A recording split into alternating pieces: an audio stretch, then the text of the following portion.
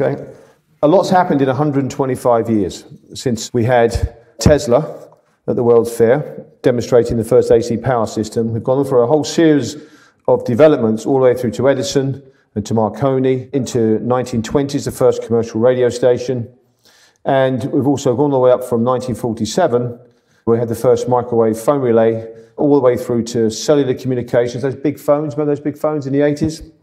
All the way through to today. Now, interestingly enough, in the States, the EPA, which was measuring all this stuff, they stopped measuring EMF over the country in the States in 1979, but already, as you can see there from the very last point, the first mile above the Earth is now filled with 2 million times the amount of EMF that we've faced in 1900.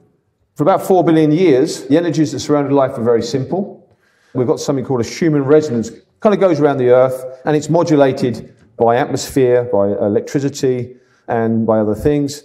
And there was radio signals from distant stars, but that's obviously changed. Now, the standards today, if you can read at the bottom there, are based on thermal effects, heat effects on the skin. Now, that's rubbish, because the effects that are causing the problems that we're discussing today are not caused by those. They're caused by biological effects, by the EMF. And I'll start going through them. Now, what led me to this is I read the literature. And as Ian will tell you, I'm no activist. I'm not about to try and bring the government down, for crying out loud. I'm just a normal person who works in a clinic with patients. And I read the literature. When professors say this, the new 5G wireless technology involves millimeter waves, which are extremely high frequencies, producing photons of much greater energy that we've already heard about than 4G. And allowing this technology to be used without providing its safety is reckless in the extreme, as the millimeter waves are known to have a profound effect on all parts of the human body. They did studies with this. It was actually a very good study. It was controlled, and they controlled for heat.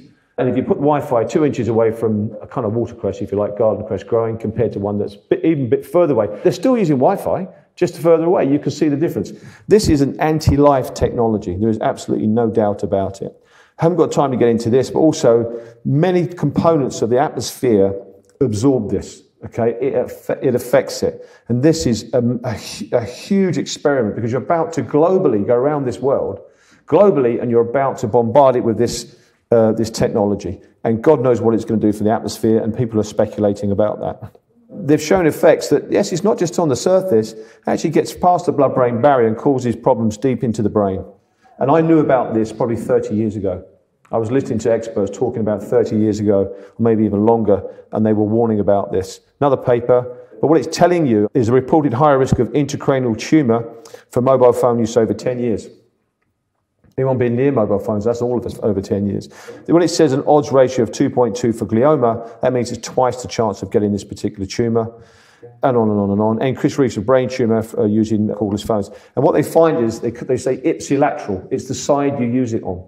That's where you get the tumour. This guy, you may have heard of Martin Powell. He's a professor emeritus. In other words, he's retired. And you find that these guys tell the truth when they retire. And he's saying, well, I've got an idea. I think that the reason why we're having these biological effects, not thermal, is because it's something to do with VGCC. These are particular channels in the cells. In other words, these channels are being activated by this EMF. These channels are everywhere in all your cells, okay? And also it affects oxidative and nitrosative stress. This is very important, because we now know that these are components of actually control mechanisms inside the cell. So what he's really saying is that this stuff affects how your cells work, and providing strong evidence that these fields can produce an almost instantaneous activation of these cells. So that's the hypothesis. It's backed up by actual field work as well. They did studies here looking at all various things with animals, different doses, different frequencies, all the rest of it, different times of dose, and they showed long-term memory was reduced in these test animals. Is anybody seeing an explosion of neurodegenerative problems, Alzheimer's, and all sorts of stuff? Anyone noticing that? Okay, there's many, many reasons for that, and this may well be one of the reasons. But remember, it's safe. Because over here, look, it's only to do with anything that bombards the skin, because if you go over 10 gigahertz, apparently, it's not a problem, because it's just going to bounce off you. Here's 11 research groups reporting that between 40 and 130 gigahertz, you get damage to neuronal activity. When it says in vivo, it means live. Okay, just using modest levels of millimeter wave exposure. Okay, so if anyone says to you it doesn't cause any damage and there's no studies, That's complete nonsense, because there's 11 separate research groups reporting nerve damage from this radiation. Another paper, once again, showing that it goes into the brain, into the hypothalamus, and the hypothalamus is areas to do with memory, to do with, sadly, when children are abused, these areas can be damaged, and to how you form memory as well. And that animal's head didn't have the phone or the source right near its ear, it had it 40 centimeters away. And who knows, when you have a phone, we should not be using these damn things anyway, but when you do, you should have it off your ear. Does everyone know that? You should never have it on your ear. And they're showing with this technology here, even when it's 40 centimeters away, it's causing damage. No disrespect to this woman. Hopefully you can hear. What if you could see Wi-Fi signals? It sure would make it easier to figure out where to go to check your email for free. I'm Jen Markham on Buzz 60. Artist Nikolai Lamb, known for his photo manipulations, created a series of images of Washington, D.C. landmarks illustrating Wi-Fi signals as different colors. Using data from a Wi-Fi coverage map on the city's website, Lamb depicted how the energy from a Wi-Fi signal travels in waves with different channels, emits the source in a sphere. He also showed how the data travels from routers on multiple signals or colors at the same time, and how trees and buildings can disrupt the signal. Lamb used color to show the individual channels that make up an overall Wi-Fi signal. It'd be so cool if this was a real thing. Can you imagine all the color exploding in dense urban areas? Now all we need is for the passwords to be visible too. Buzz 60. Now you know, pass it on. Okay, so now you know, pass it on. I'm not going to be disrespectful to that lady, but Jesus, you know. This is an app called The Architecture of Radio. Anyone heard about this app? You can go and download it using this horrible technology. But this is it's graphical kind of representation. This is a bit more real. You put it on your computer or on your iPad, and you can look around. It gives you a representation of what's going on around you. Once again, it's graphical, but who wants to live amongst this? And this is now. We haven't even got into the 5G. You want to bring your kids up in this stuff? Bearing in mind I've only just started this talk, and bearing in mind the amount of damage I've just told you it does to you. You hear the kids in the background? Okay, download that and have a look and amaze yourself what's around you, maybe even in this room. Einstein, who's a clever chap, says that you can't demodulate these waves. It means they just last forever. Some of them get trapped in our atmosphere, and we just keep filling up our atmosphere with this stuff. There's things called biological entities, okay? And to cut a long story short, they're going too far. They come from outer space, and they found a whole bunch of these on one of the space stations while they were cleaning the windows. And they turned around and said, well, that's a bit interesting. How did they get up here? They must be very tough. That's not a space bacterial entity. That's called a tardigrade, just to show you that there are these things that can survive. This thing can survive unbelievable heat and pressure. So these bacteria and things like that are tough. Anyway, long story short, British scientists looked into it and said, they're not coming from Earth, they're coming from space. And there's 3 of them there. And there's about 0.1 tons of this stuff falling every day. Did you know that? These kind of space bugs coming down. NASA did research on this, and basically in space they become very tough. And in a sense, they're resistant to treatment. So they did studies, and they think there's a problem with that. What they found is that this millimeter wave, microwave, it can cause antibiotic resistance. There's arguments either side. But we are hanging on by our fingernails at the moment with antibiotic treatment of disease. Okay? There's about 50,000 people a year in the States, I think, and the equivalent over here, that are dying every year because we haven't got antibiotics for them. So is it a good idea to bombard the whole of this planet with this stuff if it has that effect on bacteria and space bacteria that's coming in? You all know this stuff. They've done studies with wheat shoots that it causes damage to the wheat shoot, how it grows. They've shown that it causes necrosis in leaves. And there's also damage with birds and with bees. And also even the human sweat ducts are going to be affected by this technology. They hypothesize it's going to cause pain. And in fact, some of these devices are actually used to do that, if you've ever seen them. This was released by Muckrock, which is a kind of online magazine, and they gave a Freedom of Information request to one of the American fusion centers, which is a government center to do with security and terrorism. They put in a basic freedom request about something, reasonably innocuous, and they were sent by mistake documentation, and the documentation showed how towers and this technology was going to be used to control the population. Now, I very rarely will put stuff up like this unless I've got an official source. And this was official. He went all through the details of how you affect the human body, even to the point of putting voices in the head. Okay. Now, I've seen a demonstration of that done with music, which it can do. Now, this is just, I'm not going to go off on a tangent about it. They knew about that since in 1974, for crying out loud. So do you really want this stuff bombarding you? I don't think so. They're also talking about using this kinds of technology to monitor for disease with permanent crowd monitoring. They're also talking about the Gavi organization, which is Mr. Gates. Anyone know about Bill Gates?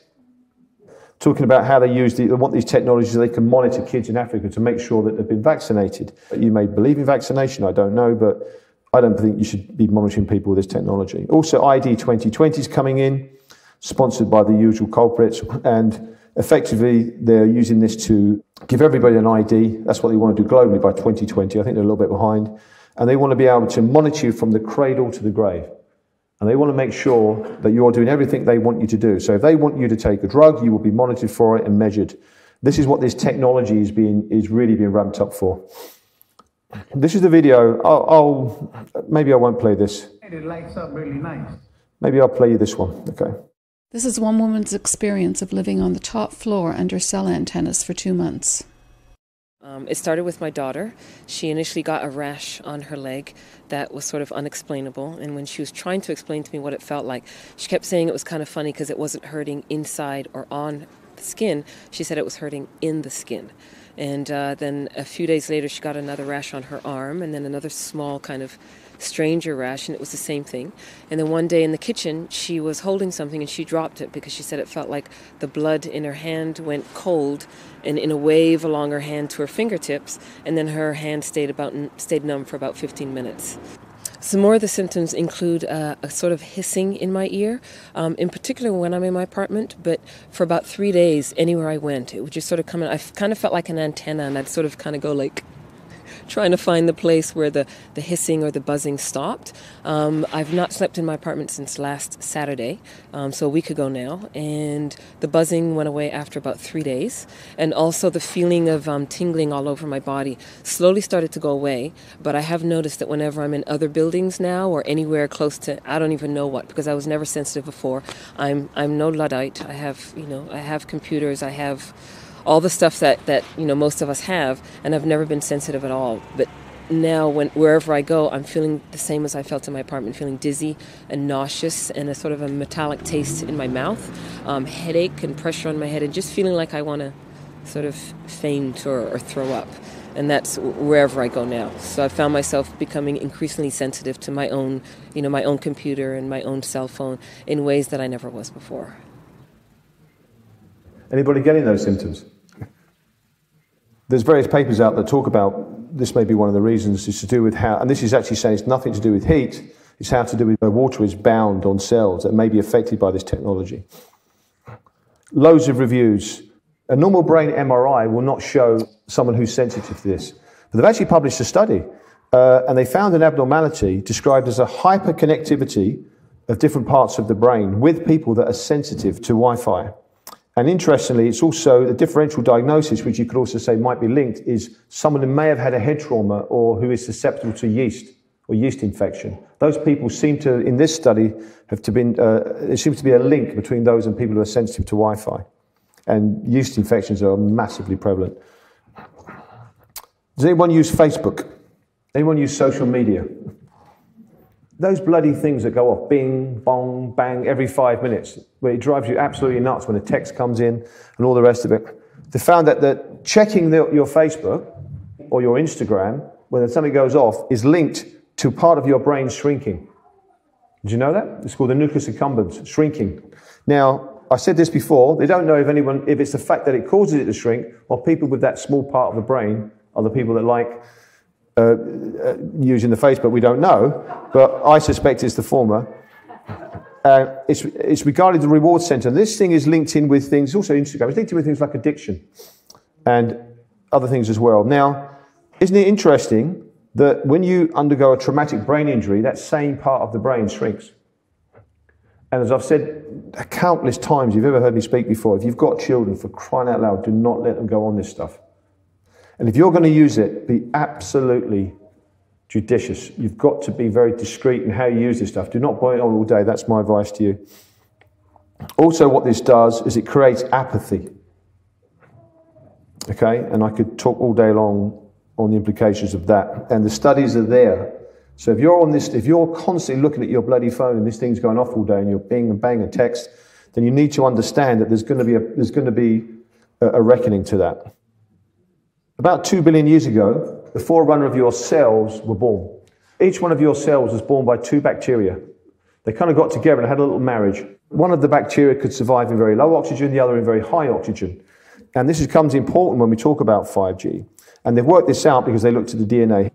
These things here, they're mitochondria. That's the descendant of one bacteria. And the rest of the cell is descendant of the other bacteria. They kind of formed a nice marriage, and it survived over the millions of years of our evolution. We used to think that the DNA ran the cell. Now we think that this little bugger here has actually got a lot more to do with it. And it uses reactive oxygen intermediaries, and it also uses probably low electromagnetic fields itself to communicate and help run this cell. Well, there's a problem there, because these little things produce energy, okay? And they produce most of the energy in your body. In actual fact, they produce over 90% of the energy. And at any one point in time, you have to produce every day your own body weight of molecules of energy that are made in these little factories. You probably only got about 5 seconds storage at any one point in time. Now, if you don't get that energy, you're very seriously unwell and probably will die. And things like cancer and chronic fatigue are linked to that. These are enzymes in these little factories that make this energy. Now, there's various debates. I'm just going to go quickly through this about how it's done. But the point is this: what you don't want to do is you don't want to damage them, because if you damage them, you're going to get things like cancer. Or you're going to die, okay? Because suddenly your ability to make loads of energy stops, and you start making very low amounts of energy. So microwave, millimeter wave technology damages the mitochondria in a time response, dose response way. That's a classic way of proving that something causes harm. Okay, so already we have evidence that it does that. And it damages 2 particular key enzymes. One's called succinate dehydrogenase, and the other's called cytochrome C oxidase. Now, this is science. This is not someone with a tinfoil hat talking crap. Excuse my French. This is absolutely science, okay? Now, there's a human resonance again, and we talked about that. Now, does anyone meditate here? Well, the frequencies of the human resonance are often quoted very, very similar to the same frequencies in the brain when you meditate, and there's actually studies on it, and I've pulled one up there. And therefore, do you really want to be mucking around with these frequencies? And also, we found out, because you've got different frequencies in your brain, that you need to be healthy and to be alive. And we absolutely know that these mitochondria are also involved in doing that as well. See this thing here? This is kind of a diagram of a cell, if you like. You kind of got the center part of the DNA. You've got these little mitochondria floating around in a kind of cytoplasm, if you like. There are 1,000 of them in each cell, and they're communicating and helping to run the cell, keep you alive. If you're going to bombard that with millimeter wave technology, you're absolutely going to disrupt that. So this is the reason why we're very, very, very, very worried about this, because the key thing in your cell that keeps you alive is going to be affected by this technology. Is 5G about to destroy 2 billion years of evolution? And that's the question I'm asking, and I'd like an answer. I think it's a very reasonable request.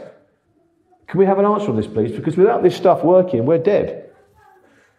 Why are they doing this? Why are they bringing, whoever they are, why are they bringing 5G in? Okay, did you hear him? The head guy said, oh, the Internet of Things. The Internet of Things, where everything's going to be labelled. We're all going to be, I don't want to be labelled. I don't want to be wearing stuff that's got chips all over the place. Thank you very much. Has anybody heard of the Sentient world simulation? Published about 2000, maybe 7, 8, 9. This gives you an idea of why they need this information. The Sentient World Simulation Project, the ultimate goal envisaged by this gentleman, a continuously running, continuously updated mirror model of the real world that can be used to predict and evaluate future events and courses of action. The military are already doing it. This was a particular project they did called MNE4. They used data from various countries in Europe and America. And what they did, they used it as an exercise to see how they could influence another country to do what they wanted them to do. These things are up and running at all sorts of levels, commercially and militarily. But they need information, they need data, and they need 5G to bring this about. Okay, so 5G isn't just about it's going to give you cancer and it's very dangerous. There's a whole other aspect to this. Who understands that AI is a massive threat to your jobs? These are serious studies from serious academic schools, all predicted probably the next 10 years, 12 years, probably about half of you are going to lose your job to AI technology. Okay, and in some countries up to 60 to 80%. They need 5G to bring this technology on board. There are various people involved in this. I'm going to take you down a tangent. This is a guy, he's a professor, very well respected. He's the head of something called the Basic Income Earth Network, because if you're going to lose your job, you need to be paid. So you need a basic income. It sounds it sounds great. So they're all pushing this. In fact, it's been pushed globally. He's also interested in linguistic justice. Now, what linguistic justice means, if you're English speaking, you need to pay a tax to someone who doesn't speak English, because they need to speak English in order to get on in the world. This is the kind of thinking of these people, okay? You're dealing with some very interesting characters. Other professors are involved in this, talking about we need this kind of stuff. Basic income, the pilots are everywhere in the world because they know you are going to lose your job, so they're going to have to give you a basic income. The problem is you become poorer on basic income. Also, I want to ask you a question. When the government says to you, I'm going to give you money, do you think that's going to be the end of it? Do you think you might be told where you can live and what you can do? Okay, and this is what you need to start thinking. There's a social side to this technology, and it's very well researched. There's another guy from the Royal Society of Arts, which I've said to Ian before and said on stage, I thought was a benign organisation. I didn't realise they were activists. This guy here, no disrespect to him, but I disagree with him. He obviously went to a conference, you can read it on the DVD later or whatever, where he was radicalised, because the language they're talking about, how do you decapitate a king? How do you bring down power? This is incredible. This is the Royal Society of Arts. And this guy's the head of the actual project in Scotland at the moment, testing this basic income in this country, or in Britain. And he says now hear this is the language. We now have the opportunity to move the basic income conversation forward and identify practical ways to run a pilot which works locally and has global resonance. That is a globalist language. If you know anything about Agenda 2020 and 2030 and all these sorts of things, basic income can't be another small response. Bear in mind, this is coming on the back of 5G and AI that's going to take your jobs. It should be radical, it should be world-changing, and it should be effective, and it's just a starting point.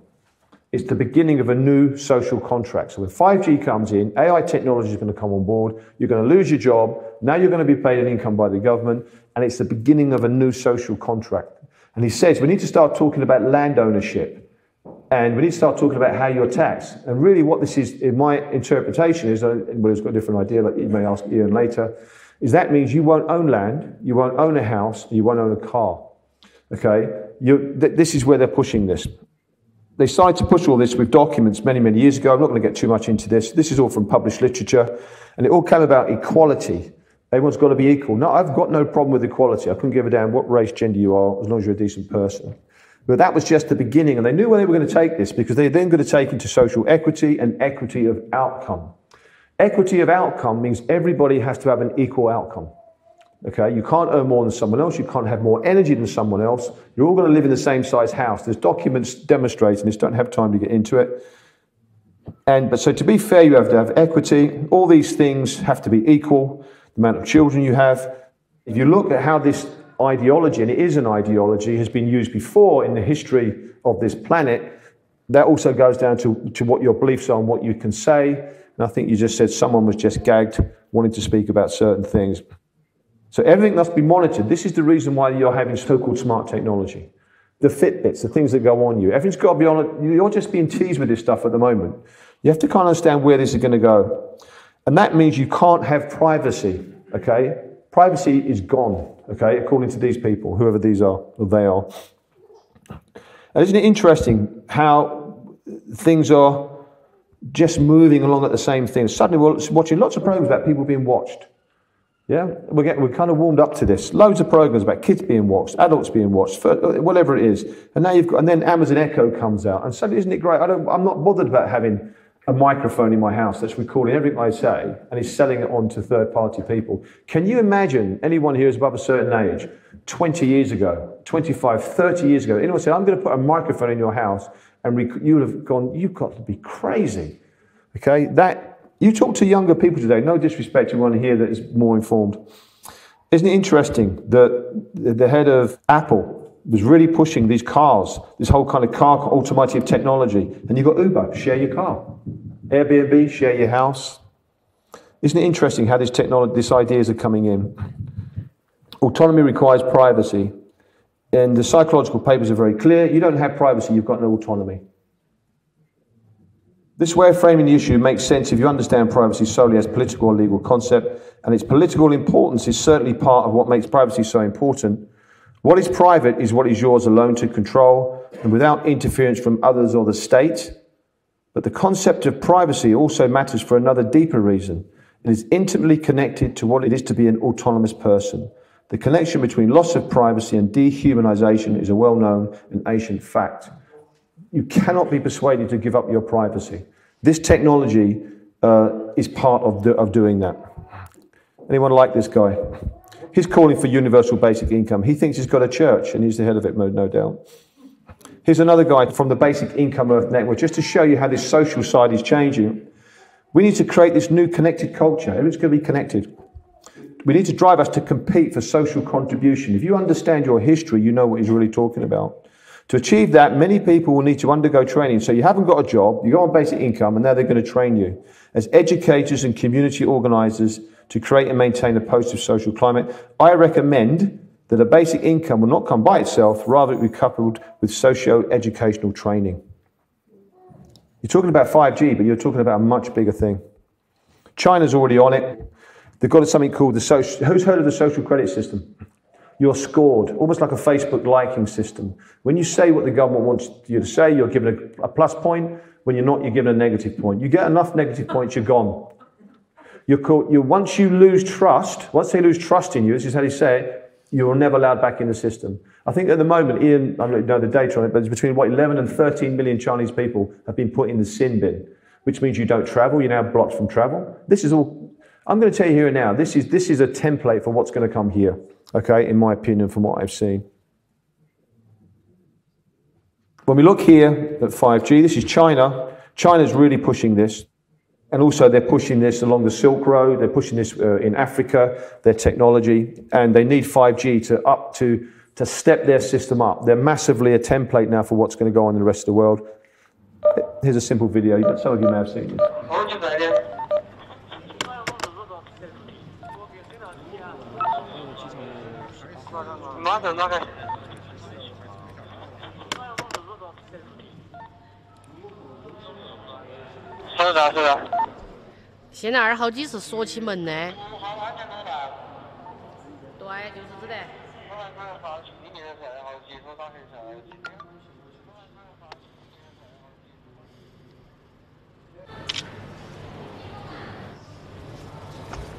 Well, let's see how long it takes you to find me.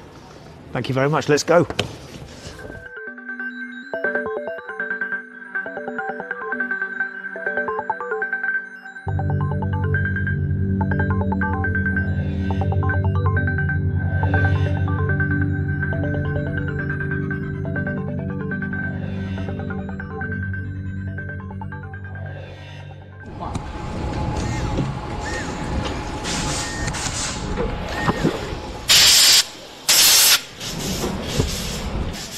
我们可以追溯到说，出现每一张脸都可以对应说他的身份证，以及他所经过，比方说在过去1周，我们回溯他的行经路程，我们也做了像人和车的匹配。那同时在人上匹配还包括亲属关系匹配，然后是你经常接触人员之间匹配。就是当摄像机布到或者我们传感器布到一定密度的时候，其实我们会经常知道你跟谁经常在一起。 Well, here we are then. I've just got out of the car, close to the city centre, and for the purposes of this exercise, the plan is for me to start walking in the direction of the bus station. My image has already been flagged to the authorities as a suspect, and in theory, it should only be a matter of time.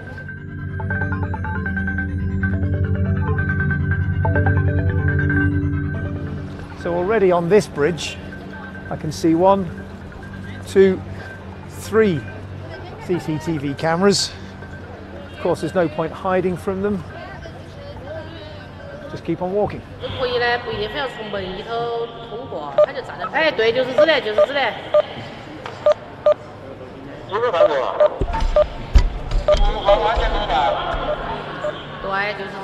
Uh-oh.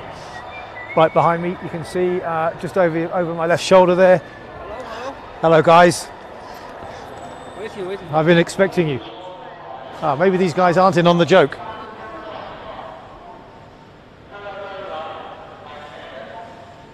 那么对平民老百姓，是老百姓需要帮助的时候，我们才会录入这套系统。那他不需要帮助的这种情况，那么我们是不需要采集他的信息的。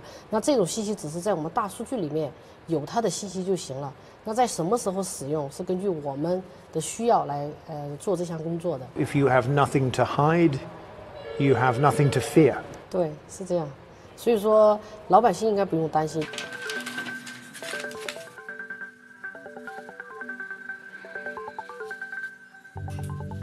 你觉得为什么它摄像头？对，因为现在民怨沸腾，就是它真正的用来预防犯罪的效果很少，反对的、不同意见的。那我觉得每天你都感觉到有一只眼睛盯着你，一只无心的眼睛，不管你干什么事儿，你总是有所顾忌。高科技为那个警察维稳提供了方便，所以他们的思路如果不改变，对这么一些意见人士，然后进行监控。 可能是起了更大的作用。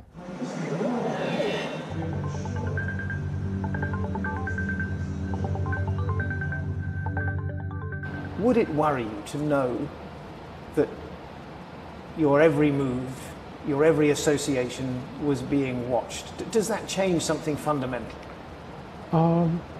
Honestly, I won't feel very comfortable. There's a certain level of discomfort. First, I think technology by itself is a tool for human being, just like a weapon. If it is in the wrong hands, like in a terrorist's hands, it might do very bad things, right? But government do develop weapons. I think there are reasons that technology keep advancing, like artificial intelligence. It can be applied to do a lot of good things.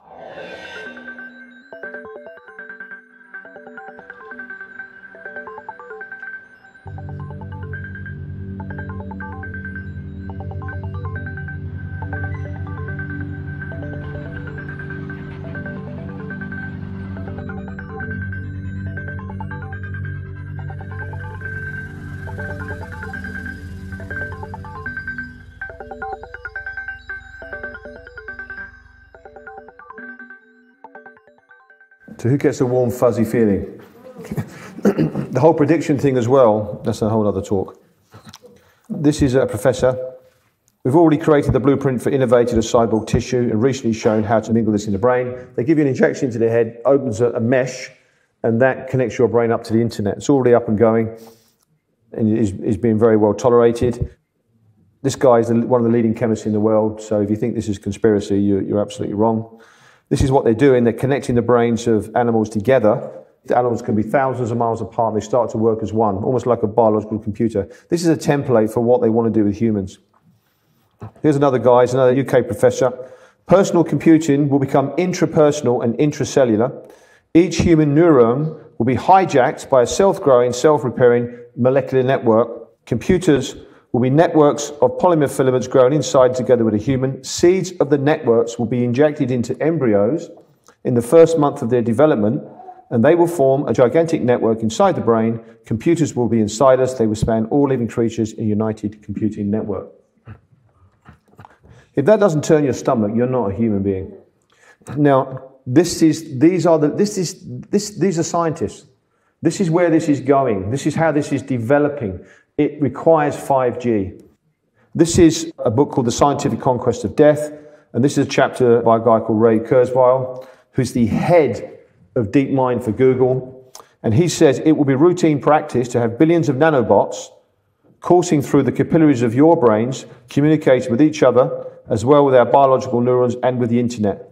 One application would provide full immersion into virtual reality, and if you didn't understand that, basically says he's going to plug your brain into the internet by 2030. Now, you need to understand these are the very, very serious players. They require 5G to do this as well. Rolling Stone done an interview on him. He wants to use this technology to bring his dead father back to life. You have to understand what these people are about. These people are setting the course for your future. Other people have got more common sense. in his book, Our Post-Human Future, because this is what they're talking about. They're taking this technology and going beyond human, post-human, transhuman. Okay, this is where they're pushing all this. There's lots of things he says, but effectively, if you've got an elite who are transhuman and you've got normal humans who just want to live their life, you've got a problem. Not everyone can or wants to receive the same level of enhancement. Haven't got time to get into what those enhancements are, but they've got them. For example, having a mesh put in your head, human rights may be threatened. And the same issue of superiority would apply to the question of inequality. Some people might not be able to afford it. And the reality is what he's saying is, if you look to history, you look to nature, what happens when you get a superior species? What does it do to the inferior species? It subjugates it or removes it. And at the highest level, they're talking about the human race being removed by this technology, by AI. This technology is so advanced, it is absolutely frightening. This was the 9th conference. We're on the 11th conference, Beyond Humanism. Okay, this is why they're rolling this 5G out. There's a whole thing behind this. Okay, it's not just simple 5G. Down at the bottom, they're talking about it. What it's also worth noting, this is seriously discussed, is the formation of new cultures and societies which consist of non-human subjects mingling with humans, or forming their own separate and previously unseen worlds. They're talking about the new AI brains, okay, the new AI things that are coming in. Who's heard of synths? They're building synths now, okay, which is a kind of synthetic human, okay, to be powered and to be embodied with this alleged kind of consciousness, which is from an artificial intelligence. One of the guys, I'm just very going to quickly wrap this up. I don't have time to get into this, but 5G is central to all this. I'm showing you documentation. This isn't conspiracy, okay? This is scientific documentation, whether you're aware of it or not.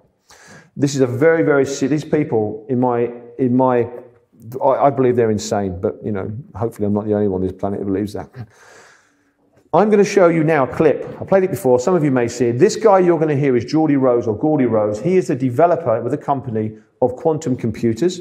Quantum computers are used by NASA. His computers are used by NASA and Google and others to develop the AI technology, the AI thing that's going to be in this new synth bodies, okay, this kind of consciousness. These computers already connect outside of this dimension with 2 to the 500 power dimensions. That's from their white papers and their literature. 2 to the 500 power dimensions they connect. And he's talking about using this intelligence from these dimensions in these machines to bring them to life. Now, this is actually for real. This is not a joke. And this is him speaking. Listen very carefully. I don't know if any of you are turn-of-the-century weird fiction fans, but there's this guy named H.P. Lovecraft, who's a very famous American weird fiction author. And he espoused a view which is called cosmicism. And the essence of cosmicism is cosmic indifference. So what he was saying is basically, yes, there are these massively intelligent entities out there, but they're not good, they're not evil. They just don't give a shit about you even in the slightest. The same way that you don't care about an ant is the same way they're not going to care about you. And these things that we're summoning into the world now are not demons, they're not evil, but they're more like the Lovecraftian great old ones. There are entities that are not necessarily going to be aligned with what we want. So this transition is really, really massively important for our entire species to navigate. And going back to that thing that Sam Harris was saying, nobody is paying attention. This thing is happening in the background while people bicker about politics and what's going to be in the healthcare plan in the US. And underneath it all is this rising tsunami that, if we're not careful, is going to wipe us all out. Okay, so 5G is a component of this. This is what you need to understand. That's the leading guy in the world. NASA has his computer. This is not a raving lunatic down the pub talking to you. Now, there's a lot more to talk on that. I haven't got time. But you need to understand something. 5G is one of the final nails in the coffin before AI comes in. And when AI comes in, people have heard me say this before. Yes, there are good aspects of it, but the reality is I've looked at this in great detail, far more than I can go into today. And I do not see the human race surviving this down the line. I really do not, okay? And I'm sorry to put a downer on a Saturday night and tell you that, but you do need to understand, and I urge you to research and look at this for yourself. I'm I'm quite happy to take questions afterwards. I think you're going to hear from Mark. This has gone a little bit longer than I planned. Anyway, thank you for listening to me, and hopefully it was worth coming down today. Thank you.